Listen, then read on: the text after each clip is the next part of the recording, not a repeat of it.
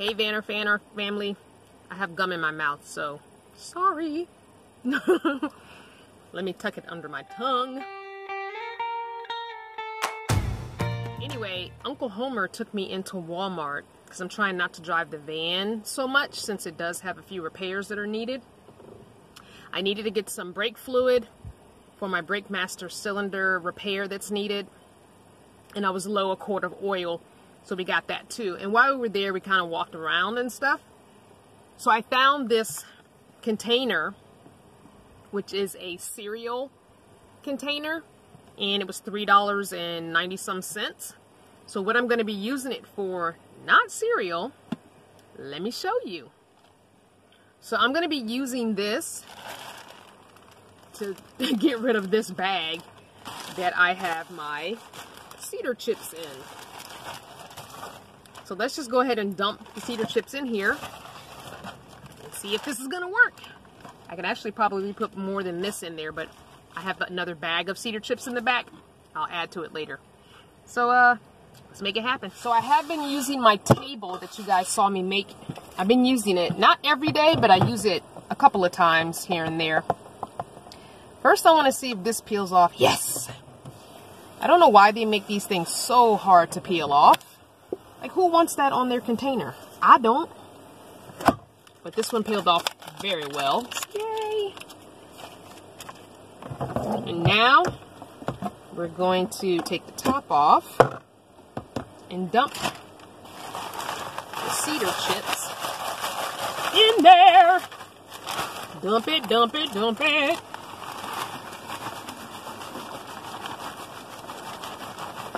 This was slim enough, so I went into the pet section and I actually found a pet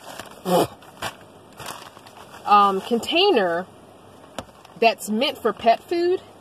That's it was a little bit bigger than this. So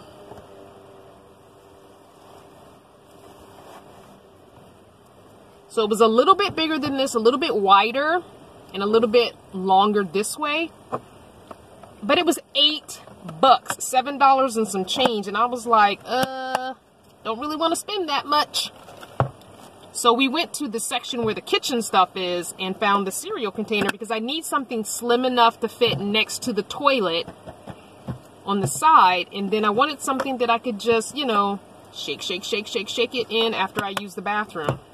Now granted, it doesn't hold a lot, so this is probably enough for a day. Or so, a day and a half, because I sprinkle some on each time I use it. Every time I pee, every time I poop, I sprinkle a little bit on there. If I can get you straight. So I do have a little bit more room where I could press this down some more and add some more in there. So, yeah, I think this is going to work. I'm excited to get rid of these bags, all these plastic bags next to my toilet. Like, I'm over it already, you know?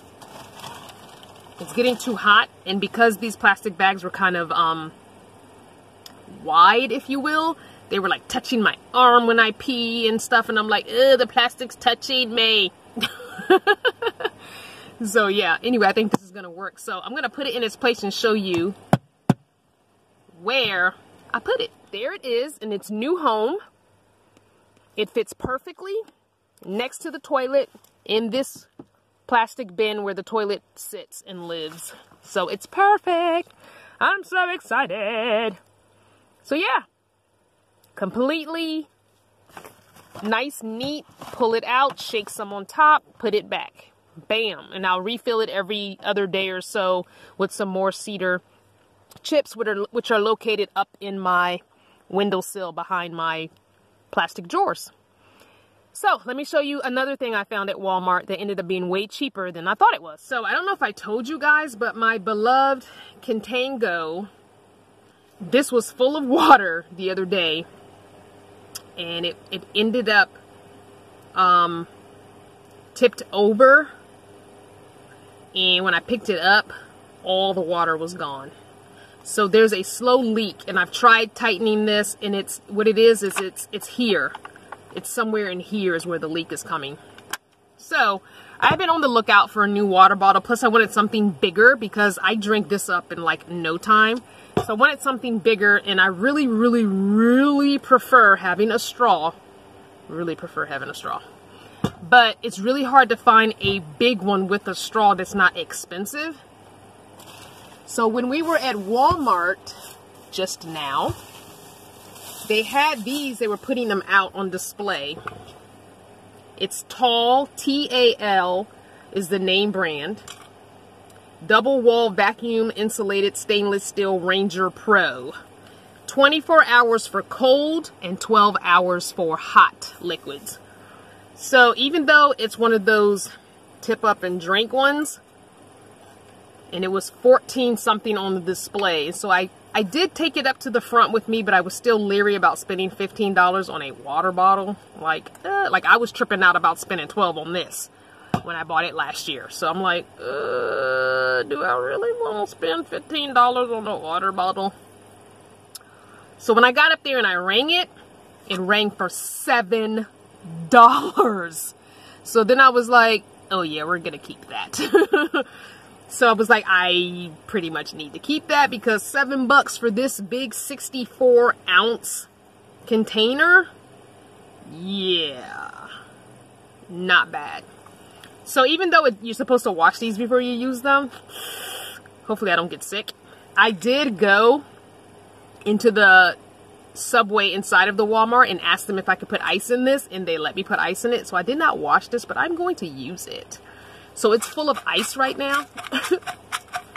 So yeah, I want to see how long this ice stays. So I'm not going to drink out of it for 24 hours. So I'm going to see if this ice is still ice, and I'm going to take this thing off of it.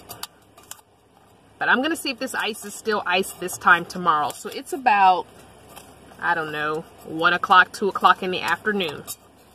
So I'm not going to drink out of it until tomorrow at 1 o'clock or 2 o'clock. And I'm going to report back and let you guys know if the ice stayed cold, or if whatever this melts into, if it stayed cold.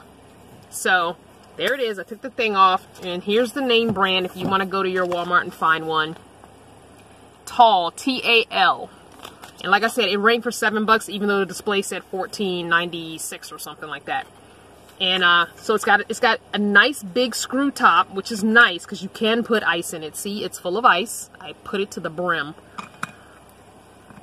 And I like the fact that it's metal. It's double sealed. So like with plastic, I'm not going to worry about any issues. And this spout that you drink out of is also a screw top. So it also screws on. The threads are on the inside, not the outside. So this also screws on and off for drinking out of. So it's it's got a double way. So you can put, and I was thinking I could even drink hot tea out of this if I wanted to have hot tea one day, all day long, and sip on it. So yeah, I'm going to report back in the next video. So disrespectful, wind. That's the first time it's done that today, so I must admit that, you know, it's better than it has been, because we've had some really windy days like the last 3-4 days. Anyway, tomorrow's video, I'll let you know how this turns out. I'm just going to sit it over here on the sink and just let it sit here and do its thing for the next 24 hours. Actually, it won't even fit on my sink. I'm going to put it on the little baby table. It's too big to sit on the sink. And that's all that I got. So, other than my fluids, I will let you know how the repair goes. Uncle Homer said he'd help me do the brake master cylinder so that I didn't have to pay the Nomad mechanic who's here in camp to do it. I can just pay him for the other repairs. So it's like, yay, that's one less thing I have to do. But we have to pull everything out and see if it's something that he can do first, because he's replaced his brake master cylinder on his RV. So if it's kind of similar situation, then he can help me with that. So I'm so excited. So I hope you enjoyed this really quick, really short daily dose. And if you are enjoying these daily doses, go on over to Patreon, because for $1 a month you can get exclusive content and you can gain access to the podcast. That's right, I got a podcast. You don't know, you better ask somebody. Love you guys so much. Thanks for watching.